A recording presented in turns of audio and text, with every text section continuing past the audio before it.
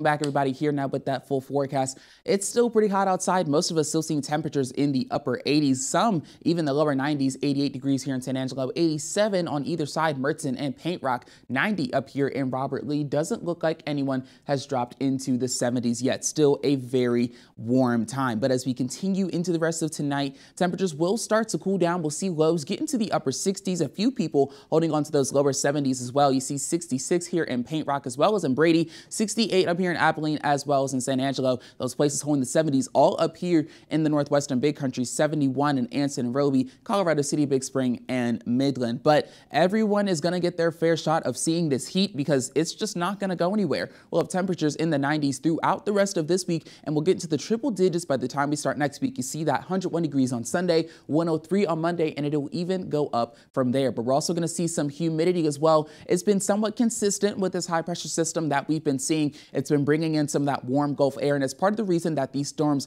were possible yesterday. But it's going to stick around for a bit, start to decrease as we get partly into next week. That's also a reason that we haven't seen, and we may not see fire weather risk as well.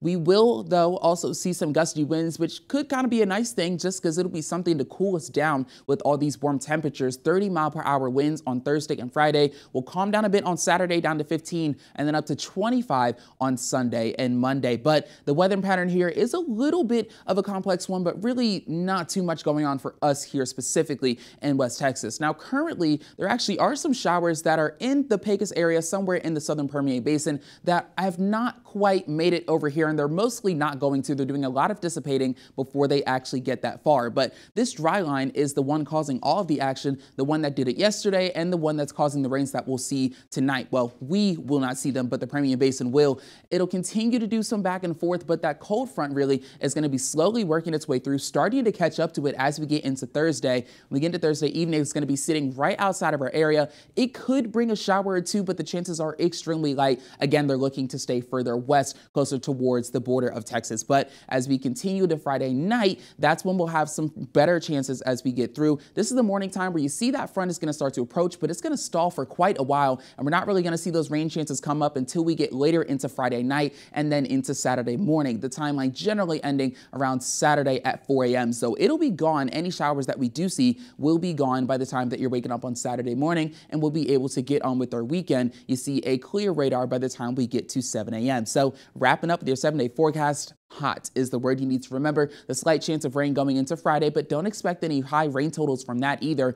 Getting into the hundreds, the triple digits by the time we start into next week, and will continue to rise as we get through it.